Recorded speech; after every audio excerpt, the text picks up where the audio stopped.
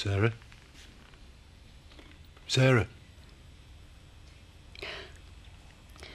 I was just watching her sleeping. She's so beautiful.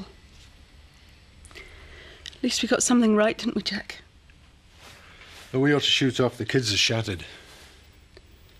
But Victoria's so comfortable on my knee.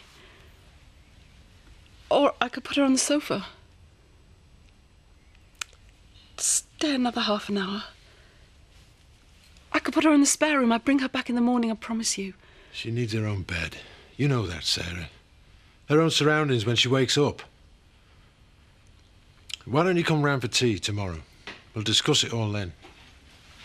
Please don't take them home, Jack. I've just got them back. We've done the washing up.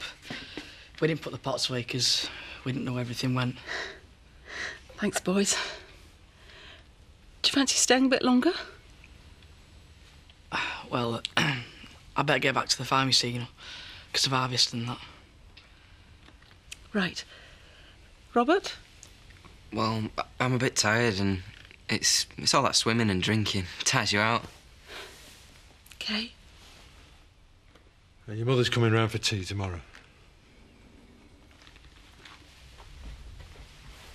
Come on, Sarah. Don't let's upset the kids. Are we going home now, Daddy? Yeah, we are, sweetheart. Kiss your mummy night-night. Night-night, Mummy. Sweet dreams, my darling.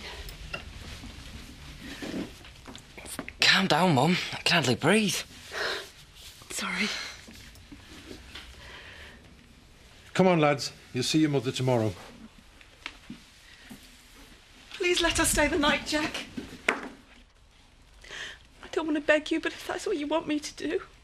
We'll see you tomorrow, Sarah. You know it's for the best.